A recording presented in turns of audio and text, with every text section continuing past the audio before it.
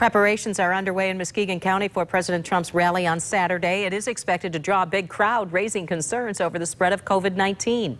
News 8's Joe LaFurgey is live at Muskegon County Airport, where that rally will happen. Joe?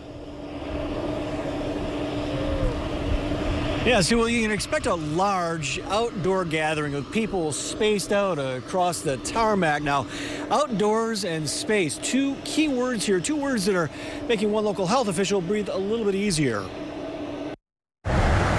At Muskegon GOP headquarters, volunteers prepare for Saturday's visit, but with little worry about catching coronavirus. We'll be outside. We'll be socially distanced as much as possible. I'm understanding we're going to be required to have masks.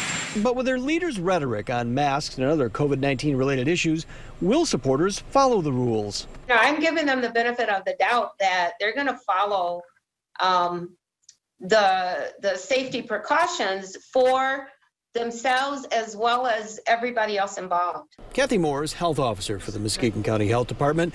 She says the venue owner has assured her the rules under the latest executive order for the state will be followed.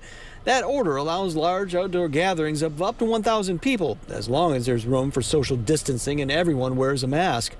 Moore knows some of the crowd will disagree with the rules. But I think for the most part, I think more of them believe that they should stay the distance. They want to support the president, but they also want to stay safe. And she has a message for Trump supporters, no matter where they fit into the mask debate. Regardless of feelings, one way or another, please continue to practice safety measures.